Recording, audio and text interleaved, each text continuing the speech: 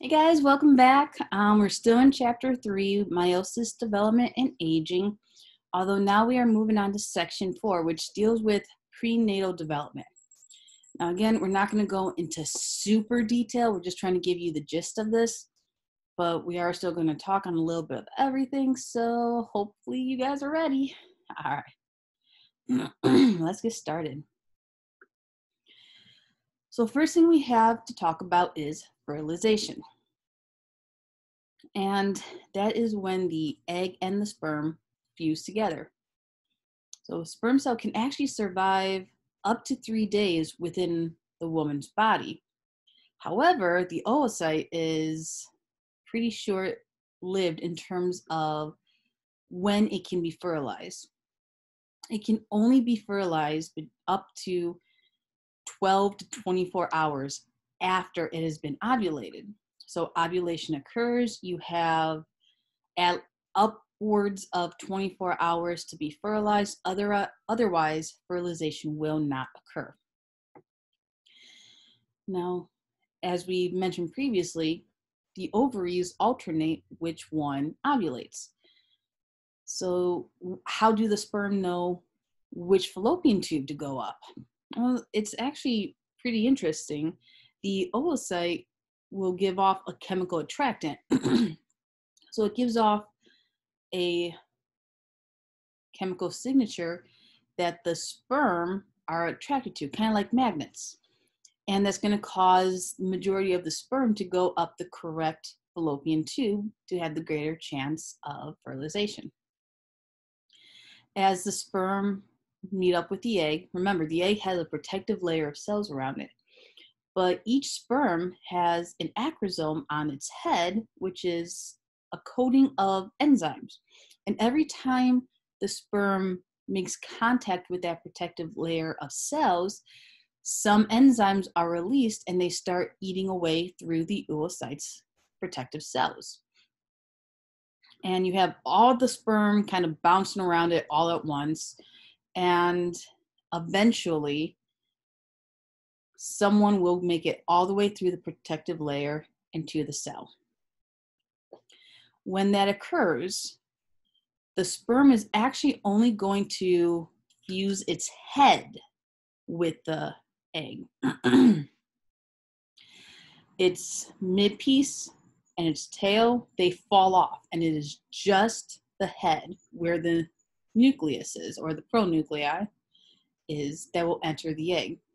Once this has occurred, the oocyte will actually trigger certain changes to occur to its surface, chemical and electrical changes that will prevent any other sperm from being able to penetrate and fuse with the egg as well. This way, you don't have to worry about having too many chromosomes if a third sperm fuses as well. Because remember, the egg and the sperm, they're gametes. They each have half of the genetic material. So the sperm has 23 chromosomes. The egg has 23 chromosomes. When they fuse together, you now have 23 pairs of chromosomes, or 46 total chromosomes. So you don't want another sperm getting in there. After the head of the sperm has fused, the pronuclei, which is the nucleus of the sperm that has half the genetic material, is going to be released and is going to move through the cytoplasm of the egg and merge, actually fuse with the pronuclei of the egg. So now you have the meeting, the combining of the genetic material. And at this point, we now say we have a zygote, which is a single fertilized cell. So this is what we're talking about. Here is the egg, got the protective layer. The sperm arrive to it. They start hitting it. Every time they do, they release the acrosome, which eats through this protective layer, until eventually one sperm can get in. Once the head of that sperm fuses, the midpiece and tail will fall off, And the egg will create chemical and electrical changes along the surface that's going to prevent any of these other sperm from fusing with it. The pronuclei is released from the sperm. Here's a pronuclei from the egg. They combine, they fuse. We now have a diploid nucleus, and we now have a zygote. Now you might notice this little dot right here. That's the last polar body.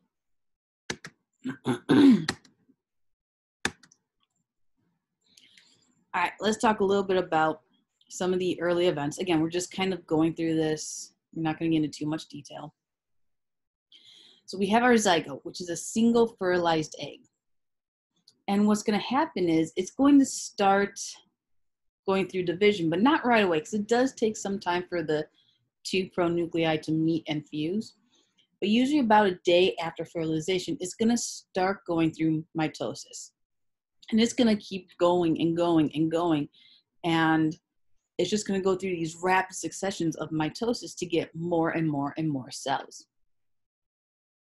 After a while, it goes through this process called cleavage, and it's going to form a hollow ball of cells. So instead of having just like one big clump of cells, it starts reorientating itself to a blastocyst, which is the hollow ball of cells. Now, by this time, it has finished making its way through the fallopian tube and is now in the uterus and can implant into the endometrium, the uterine lining. The outermost layer of cells on the blastocyst, the trophoblast, they secrete HCG. This is essentially the pregnancy hormone. The presence of this hormone in the woman's body is going to prevent menstruation, because you don't want to get rid of the endometrium lining if there is a fertilized egg attached to it. So it's going to halt and prevent any menstrual cycles from occurring. And this is also the indicator hormone that lets a woman know if she's pregnant. When the pregnancy tests, the ones that you pee on, excess of this hormone gets filtered out through the kidneys and passed out through the urine, which is why when it reaches a certain level that is common in pregnancy, can be indicated and read or measured by that pregnancy test. All right, so here we have our zygote. It's going through mitotic divisions and what we call cleavage. It's just forming all these many cells. And then the blastula, here we have on the inside, is all the cells kind of orientate themselves to the outside and leaves this hollow cavity, which the blastocele. Then the next part is gastrulation, which is when it starts folding inward. So you have this ball of cells, and then it starts bending inward on itself. And that's going to start forming different layers.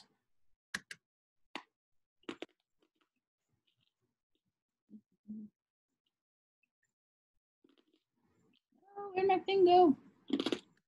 There we go. Sorry, I have a cough drop in.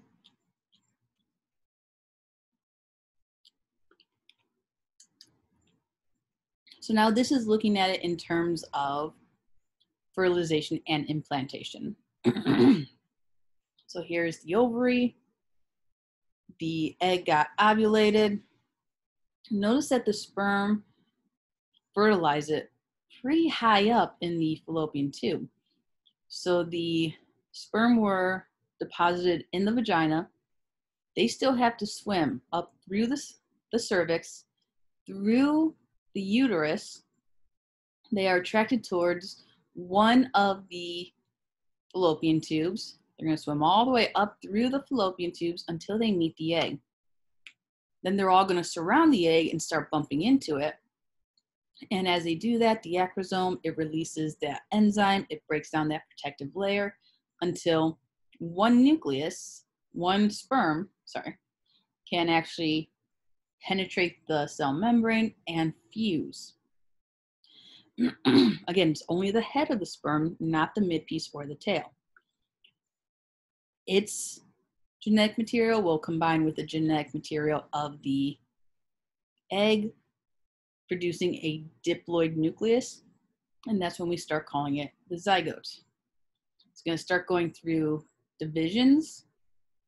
So we can see 30 hours after fertilization, so that was at hour 0, 30 hours, and we took one cell divided into 2. Then 2 becomes 4, 4 becomes 8, 8 becomes 16, 16 becomes 32, and so on and so on and so on. Now, it doesn't actually leave the fallopian tube until around 72 hours after fertilization. Then we have the blastocyst, that's the hollow ball of cells, and it's going to implant right into the lining. That usually takes us to 6 days past the past fertilization. It's also around the time that's going to start producing that HCG hormone. It will take still a little bit more time for the levels to build up and to pass from mom through her kidneys and not through the urine in terms of a readable amount. All right. The embryo forms. During week 2 of pregnancy, the amniotic cavity is going to form. Now, within this amniotic cavity, we notice the formation of the primitive germ layer. So these are the 3 layers of cells that will eventually become specific tissues and organs. So we have the ectoderm, the endoderm, and the mesoderm. So that's at week 2. During week 3, the primitive streak forms. And this is going to, pretty much what happens is the embryo is flattened out and it'll start indenting itself in the middle. That's what the primitive streak is.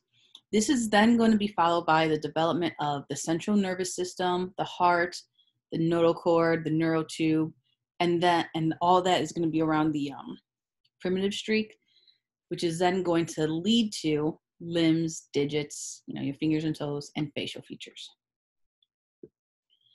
By week 8, all organs have begun to develop.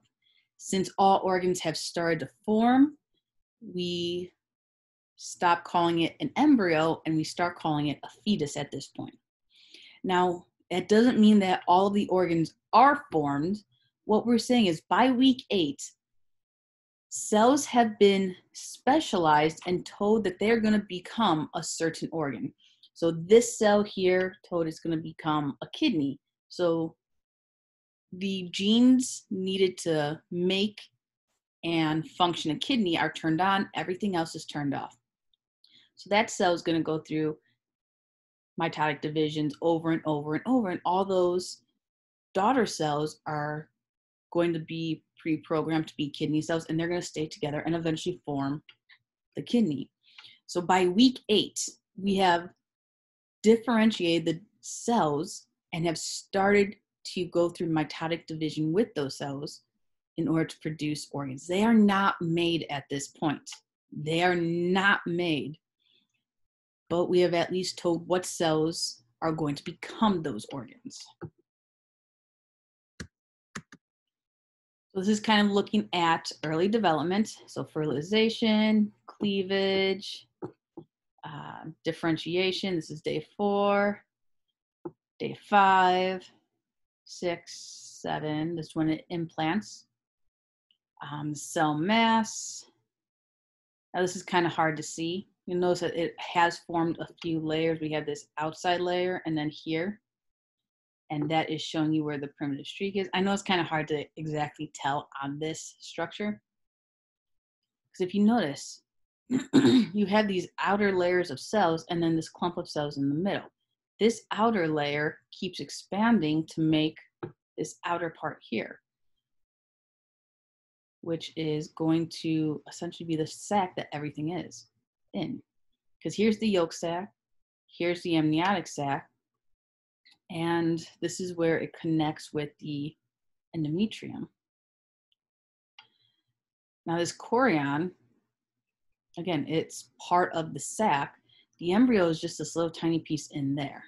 So even though all of these cells came from that same zygote and the embryo, not all of them actually make the baby. Some of them are making the supportive structures. All right, so here we have, this is a top view of the embryo. This is a side view. You can kind of see how it's flattened out. And here is the primitive streak. Now that's closer to what will be the posterior as opposed to the head. And that primitive streak, it starts pinching inward, and this is what's going to lead to such things as, like we said, the central nervous system. This top layer, that's the ectoderm. The mesoderm is here, and then here we have the endoderm, the primitive germ layers.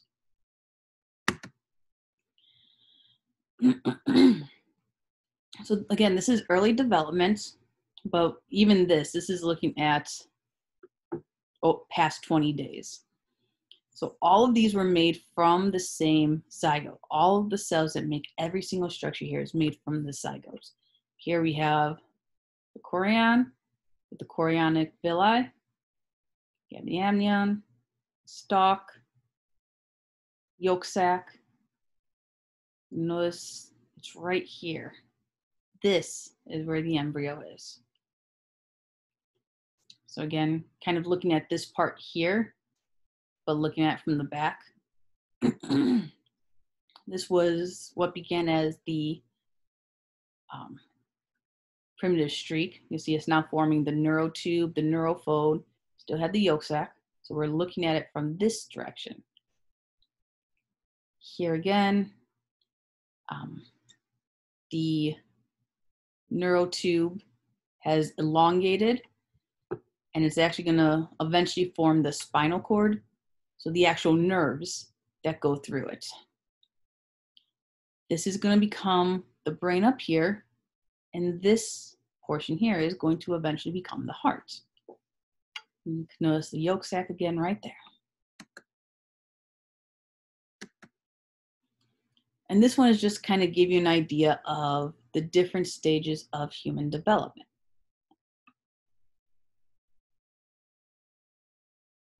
I'm going to move that right up there. So this is what the zygote looks like. That is definitely not to scale.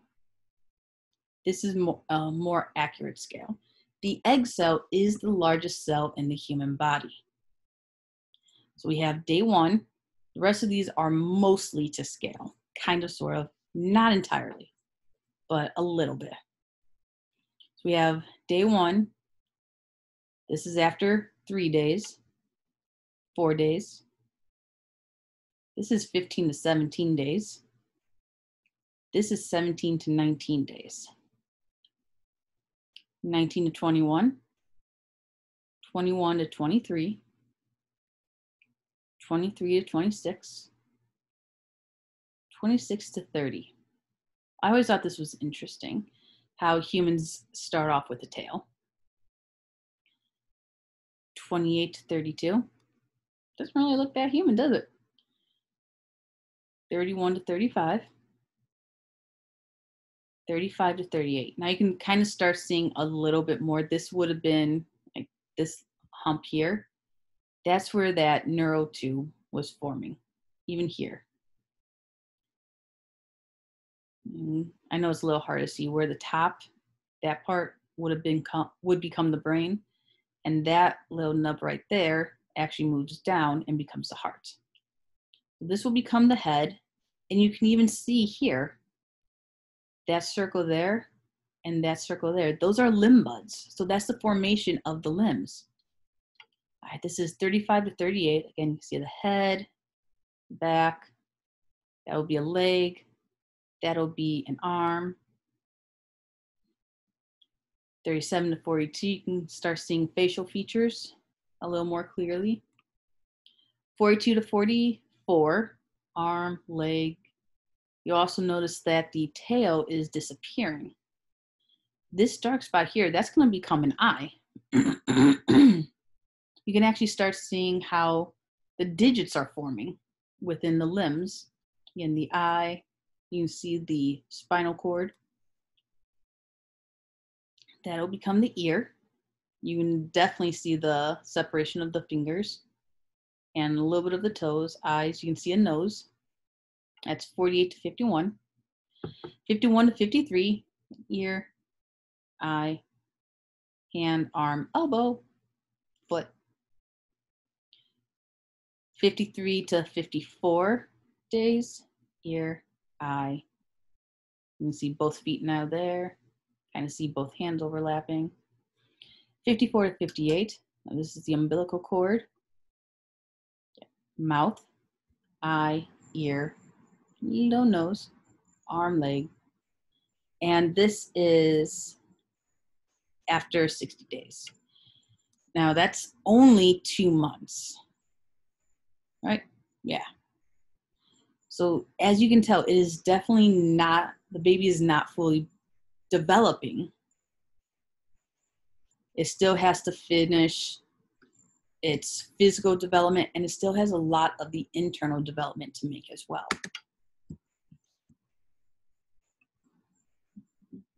Put that back.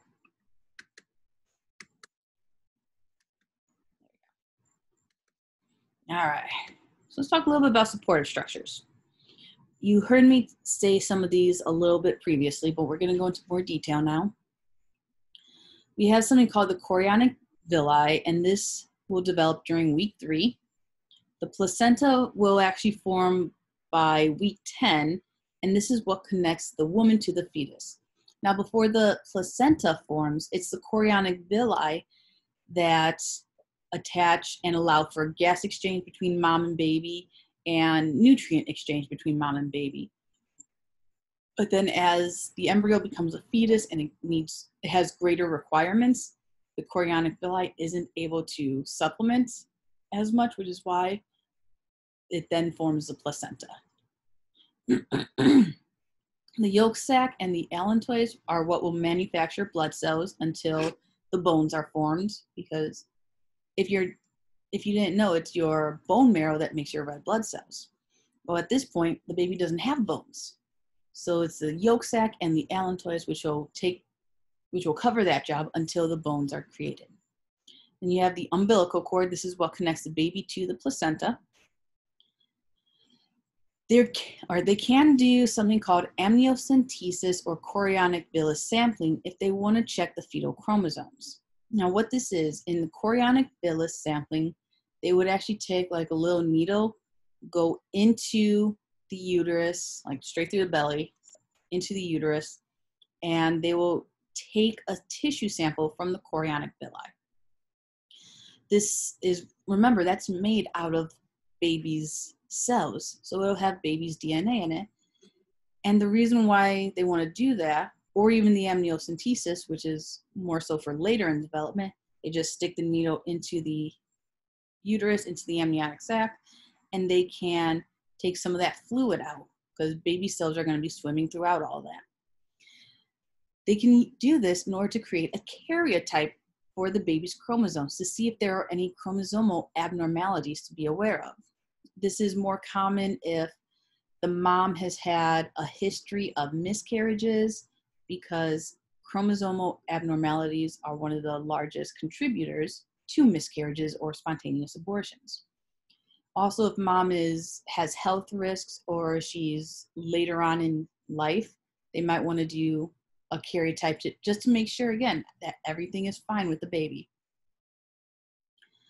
After the baby is born, sometimes people also keep the umbilical cord because the blood stored within it can be used for bone marrow later in life. So let's say, God forbid, but you develop lymphoma or leukemia and you need a bone marrow transplant. Well, you can't promise that you would get an exact match. But the umbilical cord, if you still have a preserved sample, a frozen preserved sample of your umbilical cord, the blood in that will be able to be used to create more bone marrow, which will then provide you with an exact match. All right, so first two are looking at 6 weeks. This one's just a close-up view. So this is the uterus on the outside. Here on, we have the villi. The chorion is the layer underneath, which is why we call it the chorionic villi. This is the embryo connected to the chorionic villi, or chorion, by the umbilical cord. The amnion is this light sac around it, and that is the yolk sac. See, looking a little closer up again, the amnion or amniotic sac, chorion and chorionic villi, yolk sac. This entire thing is the umbilical cord, and within the umbilical cord, that's where the allantois is. This is looking at 3 months now. Notice that the chorion and the chorionic villi on the outside aren't as prevalent anymore because now the placenta has formed. The villi that connect to the placenta are still there, and they've actually branched more. The umbilical cord, the amniotic sac filled with amniotic fluid, the fetus, and yeah, all right. Just want to make sure I wasn't missing anything. And diagram 2. So this one's looking at the primary germ layers pretty much, as well as the supportive structures. So let's see. This is the chorion, and you can see the formation of the chorionic villi coming off. This is the amniotic cavity, so the amniotic sac. This is the yolk sac. You'll see how it's much bigger now, but then it kind of shrinks later on. This connecting stalk will eventually become the, the umbilical cord. This little stuff here, that is the embryo. And on the side closest to the amniotic sac, that's where the ectoderm is located. The middle portion would be the mesoderm, and the portion closest to the yolk sac, that's the endoderm. All right, the fetus. Starting in month 3, the fetus begins to actually resemble a newborn. So as we saw with that picture, that, up to 2 months, 60 days, it was finally starting to look like a human. In month 3, it's looking more like a human. So the structures grow, they specialize, we start to have interactions between different body systems. This is also around the time that the bone is going to start replacing cartilage. So up to this point, we were building a skeletal system, but we were building it out of cartilage, which is a lot softer and more flexible. At this point, we're going to want to start to replace that with the bone cells, so those harder cells. The head is more proportional to the body, so if you remember, kind of got like ginormous head, small body, is going to become more proportional. Now, babies' heads are still pretty big when they're born, and that's just because their skull doesn't do a whole lot of growing after birth. It shifts and it grows a little bit, but it doesn't grow as much as the rest of their bones. Sex organs also become pretty distinct at this point. In the final trimester, the fetus grows rapidly and it'll actually start moving. So people say you can feel the baby moving. You can sometimes feel it a little bit during the later part of the second trimester, but it's primarily during the final trimester when they're most active and pushing and moving and rotating and all that stuff. Fat is going to start filling out underneath the skin. Yes, we do have fat because it does help to cushion our organs and protect our bodies. So we're going to start creating these fat pockets. The digestive system and the respiratory systems are the very, very last systems to mature, which actually makes sense. Because remember, both of these are being taken care of by mom. The baby is not breathing through its mouth and nose at this point because it's surrounded by fluid. there's actually mucus plugs that the doctor will take out after the baby's born. Baby's getting oxygen from mom through the umbilical cord and directly into its blood vessels. And then carbon dioxide is moved from the baby's blood through the umbilical cord to mom, and mom gets rid of it. Same with food. That's why they always make the jokes that pregnant women are hungry because they're eating for two. It's not entirely wrong. When mom eats, mom digests, the nutrients and glucose enter her bloodstream. Some of that is going to go through the umbilical cord and into baby's bloodstream so baby can use those minerals and glucose for energy. And then some of the waste is going to pass back through mom or through the umbilical cord to mom. Also, as it gets later, baby could also start relieving a little bit of their own waste right in that amniotic sac.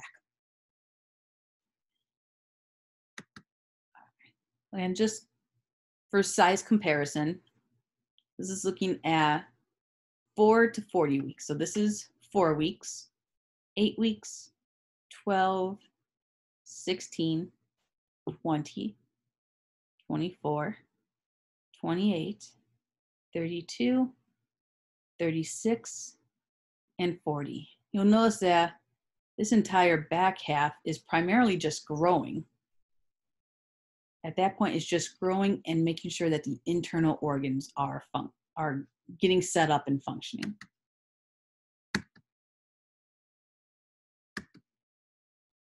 All right, so against the odds, for every 100 secondary oocytes that are exposed to sperm, this is just kind of letting you know how much of a miracle it actually can be. Because remember, we said that a woman is born with all of her eggs, all of her oocytes, and even though she's born with more than 1 million, only 400,000 of those are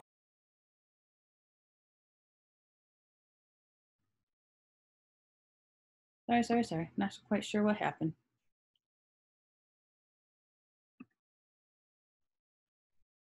All right, so let's get back to presenting.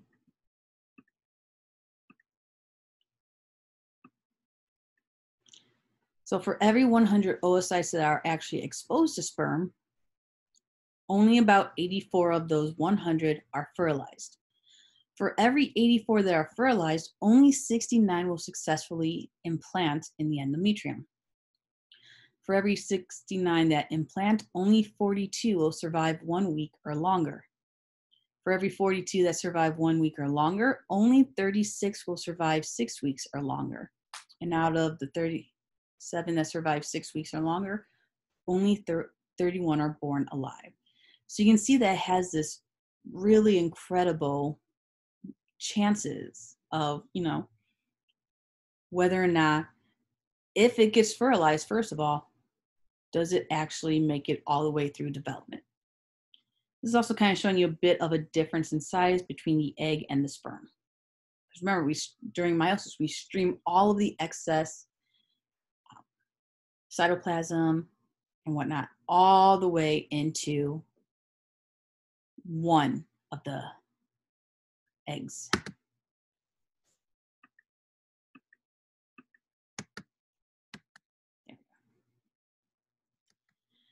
All right, I'm going to talk a little bit about multiples now. So multiple meaning multiple births or twins. There are two main types of twins. So the first one is called monozygotic twins. You would know them as identical twins. So monozygotic twins, mono meaning one, and then zygotic referring to zygote. So they are two individuals that come from one zygote, which means that one egg got fertilized by one sperm. And then while it's going through the mitotic divisions, it splits. Well, now you have two clumps of cells, both genetically identical, and they start going through mitotic divisions, and you end up with two babies. If the two clumps separate before 5 days, they will each be able to form their own separate chorion, amniotic sac, and placenta, because by that time, those structures have not started to form. If they separate between 5 to 9 days, then the chorion and the placenta would have already started to form, so they will share those structures, but they'll each have their own separate amniotic sac. And if they separate after 9 days, they will actually share everything because all of those structures have started to form. We have some cute little examples of identical twins there and there. We also have kind of to talk a little bit more about how this occurs. So we have one egg fertilized by one sperm. So it starts off as one zygote and one embryo. It splits before it implants. Then you'll notice separate placentas, separate inner sacs, etc. If it implants and then splits,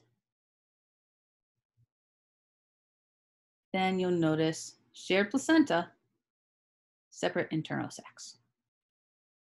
And if it implants and splits even later than that, like we said, after 9 days, share all the structures.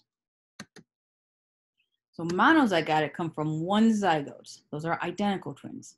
Dizygotic twins are fraternal twins. So this is when you have, instead of one egg being ovulated, two completely separate eggs got ovulated at the same time, and they were each fertilized by their own separate sperm. That's why fraternal twins are not considered the same as identical. Identical twins come from the same egg and sperm, so they are genetically identical to each other. But fraternal twins come from different eggs being fertilized by different sperm. So they are actually genetically unique. They're like regular siblings. They're genetically unique, just like regular siblings, except they were born at the same time. Sorry. So two eggs are released and are each fertilized by a different sperm, which is why you have these two ladies right here, these young ladies. They are fraternal twins. Both their mom and dad are biracial, and it just so happened that the genes combined in the egg and sperm so that this young lady gets all of the African, Jamaican related genes. And this young girl gets all the European genes. So we have this beautiful little darker skin, darker hair girl, and this beautiful little pale skin, lighter hair girl. They have the same mom and dad. They shared the same uterus at the same time. So they are twins, but they are fraternal twins. That's also how you can have fraternal twins that are different sexes. So we have, again, because they're fertilized by their own separate sperm, the egg that was fertilized by a sperm with an X chromosome became this young lady, and the egg that was fertilized by a sperm that contained a Y chromosome became this young man. So again, this is just showing you two completely separate eggs fertilized by two completely separate sperm. Both of them implant, both of them grow. Now we can also talk about conjoined twins, which are Siamese twins. Now the thing about Siamese twins or conjoined twins is they are, first of all, as you can tell, they share tissues and organs. And this occurs when you have monozygotic twins, but instead of the cells completely separating into two balls of cells, as they try and separate, part of them remains interlocked. So they still remain connected. They don't fully separate, and depending on when they separate and what part of them remain connected, that's what will determine the amount of shared organs or tissues. So we have some examples here. These little boys are joined at the top of the head. These young men are actually joined at the front of the torso, so the stomach. We have a few more examples. So here and here, both of these conjoined twins. I couldn't say both these young ladies because technically it's 4 young ladies, but they share a body, but then they have multiple heads. And actually, these young girls here, they also have 4 arms. These girls, though, Ripley, they only have 2 arms. They are kind of shared on the front of the stomach to the side. So there's an arm here, an arm back, and then the legs. These 2 young ladies are sharing at the top side of the head. And here, this is a happy story. We have these 2 babies. They were joined on the front, kind of like the chest down to the stomach. And they were also able to be successfully separated. Now, that can occur all the time. There's no way to separate these 2 young ladies, or these 2 young ladies, or these 2, or even these 2, because they share too much of an organ or too much tissue. All right, that's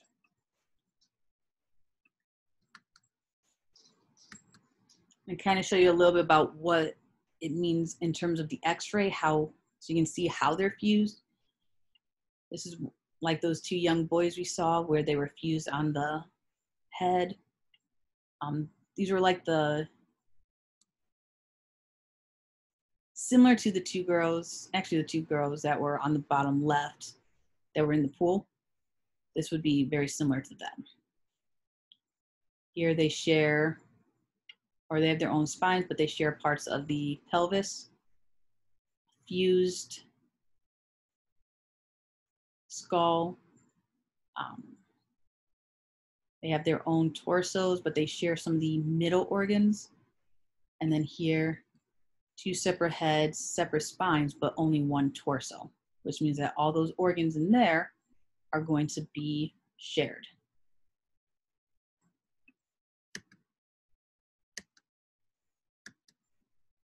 All right, so that completes section 4. I know it kind of exited out and got back in. I'm not sure if there was a power surge or what, but worst case scenario, we have part 1, part 2 notes. Otherwise, it's just a long set of notes. Anyways, I hope this was informative. If you have questions, let me know in Google Classroom or through email.